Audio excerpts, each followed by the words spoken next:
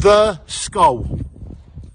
If the mind was free, humans would be animals. The mind is the beginning of things, and so on. If the mind is not involved, might as well not be there.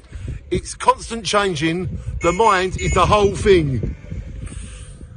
They haven't brainwashed another mind, have they? They never brainwashed me. I'm me. I'm real. I'm free in my mind. Yeah, that's cool. Keep your mind.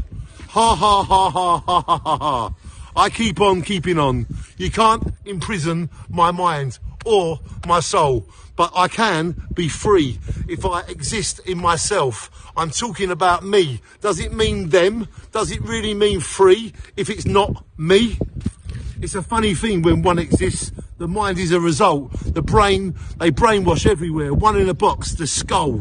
What do you say after the skull? Seems to be a paradox. What does paradox mean? To think people. It means one and the opposite at the same time. It's paradox.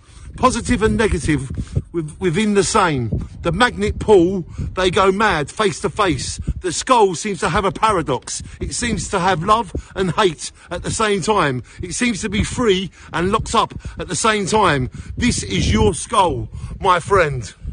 I wrote the skull on the 18th of October, the year 2010. Today is April the 9th, the year 2021.